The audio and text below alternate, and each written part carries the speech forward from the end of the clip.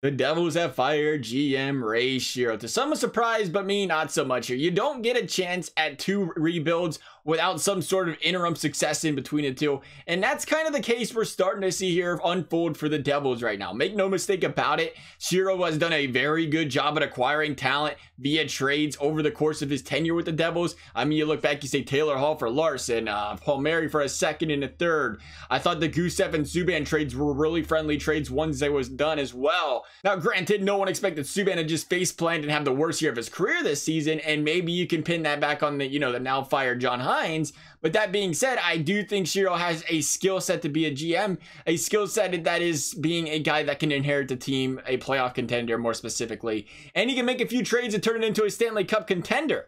But the thing is, building a team is more than just going out there and, acquiring guys from trade or signing them in free agency. And that's where the road starts to get bumpy here for Ray Shero. Since Shero's taken over as the Devils GM in 2015, he has controlled the reins to 5 Devils draft classes. In that time, the Devils have had a top 17 or better pick in every single year. If you take out the number 2 or the 2 number 1 overall picks that the Devils have had in that time, which, many will agree is a consensus pick around the league before the draft even happens months beforehand here. The most productive draft pick the Devils have had in that time is Jesper Bratt, who has had 29 goals, 83 points in 162 games with the Devils, which, it's very good production from a 6th overall or 6th round pick. But when you look down the list and see that Pavel Zacha, the guy the Devils took 6th overall in what was the most stacked draft class probably of our generation, is the only other Devils draft pick to have more than 13 career points since that time out of players that Ray Shero's Devils have drafted. Again, no, you had to say minus Heischer and Hughes here, the 2 number 1 overall picks, but Shero has shown zero ability to draft and develop players since being part of this Devils organization. I mean, again, you say those trades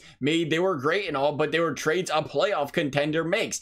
I mean, yeah, sure, I'm a big fan of the Subban deal, big fan of the Gusev trade, as I mentioned before, but those are trades a team who is, they're bubble playoff teams. They're 1 player away. They're 2 players. We need a defenseman. We're really good right now. We added a defenseman to this team. We're going to be in great shape. We're pretty solid here offensively. We add another forward, we're just going to be that much better. Add a little bit of depth to the team. But that was not the case here for the Devils. The Devils finished in dead last place in the division last year, and they're going in here making moves in the offseason, which was clear moves. I was saying, hey, we got to win right now. We got to become a contender. It was almost like a last gasp of air here for Shero to an extent. And you've seen what happens when you make those trades and the team still does not perform. They're still worst team in the division. What happens? I consider that a big problem. You got multiple aspects as a GM to control here, and he failed miserably at one of them as far as I'm concerned. And I think the final straw here for me was this. Like we said, he was doing a great job with the trades. He was doing good. But then you look at this Taylor Hall trade. Well, did they get something for Taylor Hall? Yes. But you look what they got. Was it a 1st round pick, a conditional pick,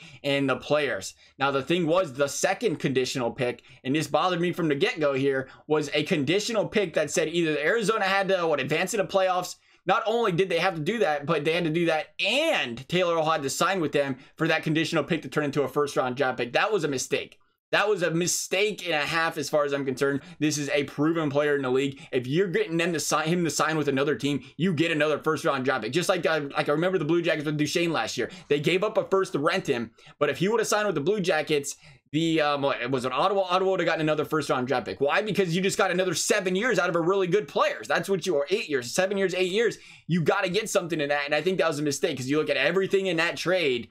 Now, Grant, they was going to get that regardless because the only thing that ends up changing is that conditional pick. So they're saying, if we get an extra 7 years of Taylor Hall, the only thing you're going to get is a 2nd round pick to a 1st round pick or not, or, a 2nd round pick, potentially a 1st round pick if we do good in playoffs. That was a mistake. And for me, the bottom line is this. We brought it up. He's made really good moves, but the Devils lack the in-house talent to make any sort of noise in the league. The best thing I can really say about this, they made all these moves. Think of, I don't know, Florida, or Florida's not really doing the hottest. They're working on it. But Florida's an example. They went and got Bobrovsky. They didn't go sign Bobrovsky and expect him to just make that team good. No, they had Hubert, they had Barkov, they had Ekblad. They had these younger players that they drafted. They got from, building from within that we brought up that they expected to flourish. And Bobrovsky was going to be that cornerstone cornerstone guy back there, a net for them to help them win games. Or you look at the Leafs. You didn't say, oh, the Leafs have Tavares, now they're going to be the best team or now they're going to be competitive. No, they was going to be competitive without Tavares because they drafted Matthews, they drafted Marner, they got Nylander, they have Riley, they had these other pieces already on the team ready to win, and Tavares just made them that much more scary of a team. And that was where the Devils' problem was. Yeah, they picked these guys up, but they didn't have the in-house talent that they could expect to also,